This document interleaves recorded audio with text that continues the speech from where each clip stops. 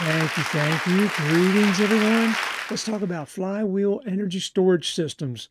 They're pretty cool, and we may start to see a whole lot more of them. You clicked on it, so let's get into it. Let's talk about what flywheel energy storage systems are, and then we'll talk about what the risks are and how to manage those risks. So, a real quick basic diagram, we're talking about a flywheel, just a big heavy wheel that spins. Use a motor generator to make it spin and get the energy back out of it. We'll get into some more details as we go along.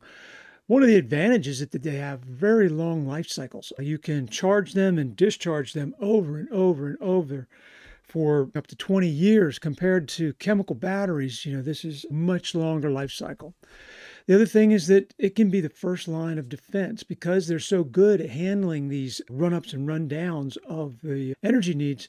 We actually see them being used to protect battery systems. So the batteries are there more for backup, but the flywheels are there for the surges and the slowdowns. So what's in a flywheel energy storage system? There's the rotor, and we'll talk about that a little bit in more detail, but it can be made of composites or it can be made of metal. And we'll look at some of the advantages and disadvantages of each of those materials. The bearings are going to be very interesting. There's operational bearings, and then there's some other bearings. And the operational bearings can be active or passive. So very interesting there. And we'll talk about the advantages and disadvantages of those systems. Here's an idea of what they look like. Look a lot like a battery energy storage system that you'd see for a chemical battery, for a lithium ion, except it's got the flywheels in the underground. So what else is part of this system? You got the flywheel. We also have the energy converter. Think of the motor generators. These are what we use to spin the flywheels up and what we use to get the energy back out when we want to.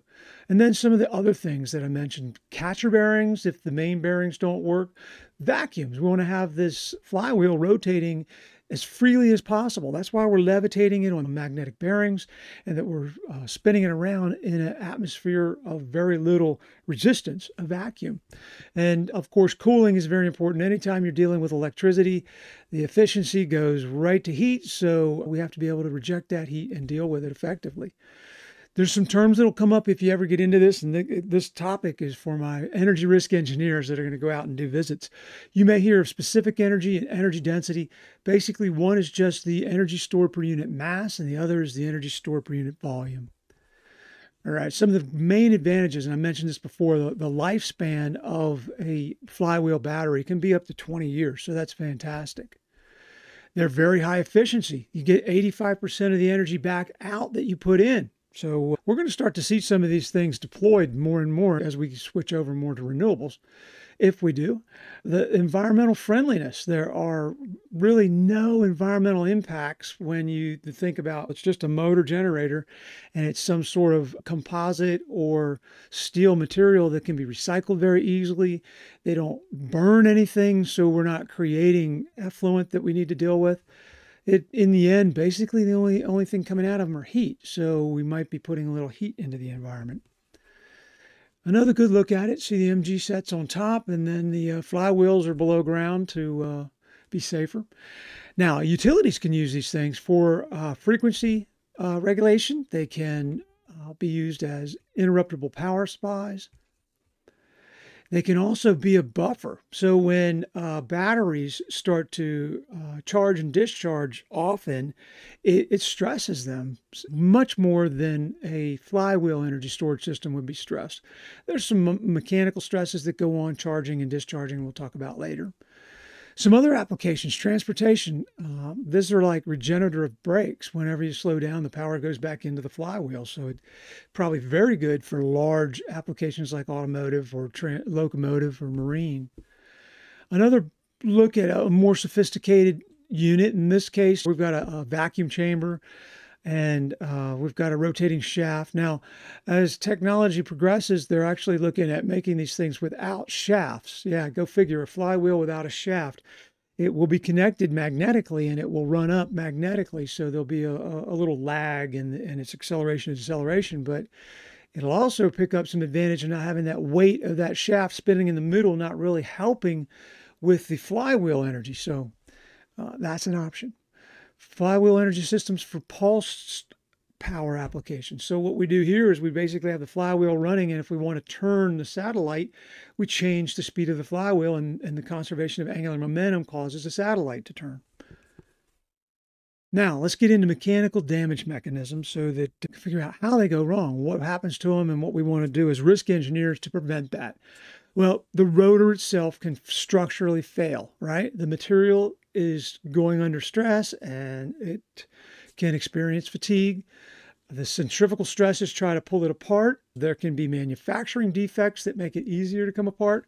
And then the discs themselves, the rotors, can delaminate if they're made of composites, and just depending on how this material was put together, they can delaminate and come apart. Another way that the systems can fail is the bearings, the support systems that can be from heat, friction-induced heat. The bearings can wear. We can have lubrication issues that cause heat. Misalignment and vibration effects can affect the bearings, and then thermal expansion issues. As these systems warm up, they start to expand, and then the bearings might rub. So we have to be careful and vigilant to protect against that. What other risks? Mechanical imbalance. Well, we can have this large flywheel start to get unbalanced. We can hit resonance speeds with it. We can amplify vibrations, and they're all potentially catastrophic failure modes. Now, there are some neat techniques where we can dynamically modify the balance, but again, that's a control system and they're subject to failure. So you can see some of these smaller applications. A residential application might have the flywheel underground, and start to not think of flywheels as big flat discs like, old record or the LP records that I might remember and you guys might not. But think of them more as a cylinder. And that's what's going to be a little bit more efficient at storing the energy, is this cylindrical shape. What else can go wrong? The electrical system damage. So the inverter, just everything that can go wrong at a solar facility or a power plant of any kind. When we're dealing with electricity, inverting, converting, insulation breakdown, switching, these are all failures that can happen in a generating system like this.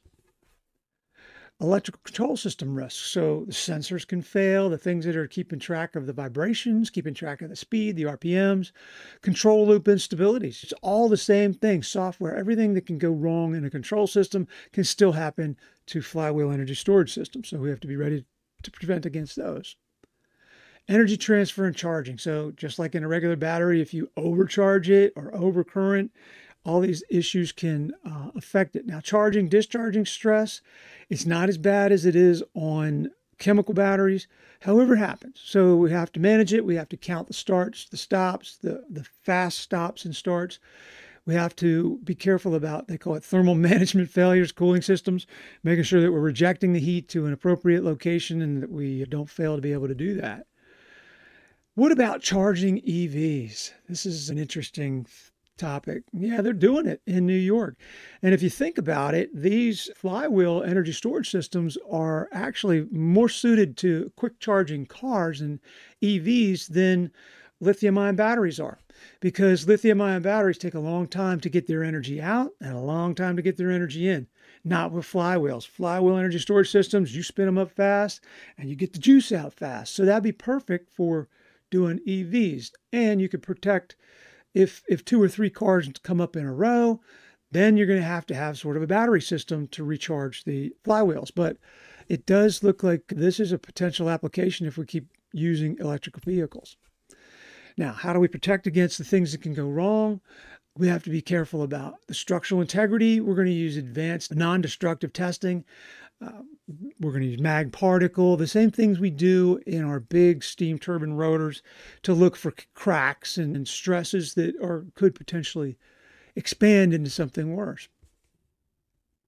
Like I said before, they have dynamic balancing systems, advanced bearing technologies, vibration dampening mechanisms, and then specialized containment design. Because if it all does fail and it does burst, we don't want the parts and components going elsewhere, going out where it can hurt anybody. Electrical system safeguards, the same kind of things that we'd see in a typical generator, motor generator set. It's just what's making that motor generator move is a little bit different. It's a mechanical battery. Now, let's get into operational risk management for all my risk engineering buddies. Need maintenance, right? We have to have inspections, testing, maintenance. We want to have predictive diagnostic techniques. Again, the vibration, we're going to look at it and figure out what's going wrong before it happens, real-time monitoring while it's operating so we can stop it. And we want to train the operators, and we want to have good procedures. So it's all the same stuff we already know. Now we can apply it to Flywheel energy storage systems as they come along. Gives you an idea. Some of this one's above ground, and it's out there being marketed. Kind of a cool idea. Now, the material selection is very important. We want to make sure that the composites are tested and that they are all proven.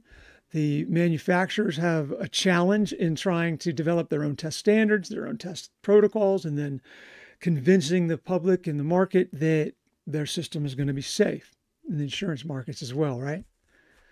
Magnetic bearings. This is something that's going to be really cool because that will lift this whole rotor, this whole flywheel off of the bearing, and it can either be permanent magnets, which are called permanent, but they can lose their magnetism over time, or electromagnets, which are going to rob some of the output of the system. So there's a trade-off there, and they have to have good controls.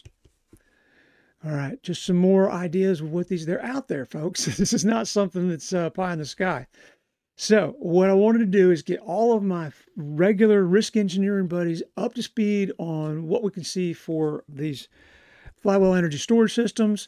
They aren't that complicated. They don't appear to be that risky. It doesn't look like there's the possibility for MFL type events or chain reactions from one location to the other. But again, that's going to depend on the installation. So if you enjoyed it, give me a like and a subscribe, and I'll talk to you on the next one. Thanks.